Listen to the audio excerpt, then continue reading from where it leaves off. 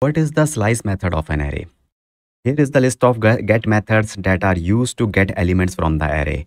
Find and filter I already explained in previous question. Now let's explore the slice method. Suppose you have an array of letters like this.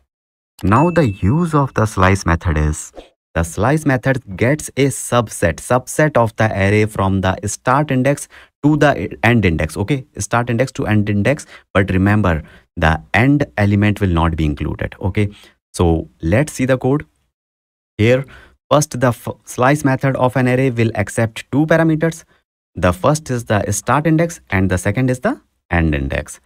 Then it will get all the elements from this start index to the end index. But remember again, the element on the end index at the end index will not be included.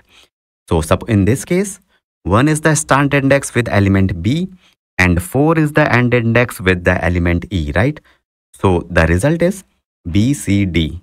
Again, the last element E, the E will not be included by the slice method.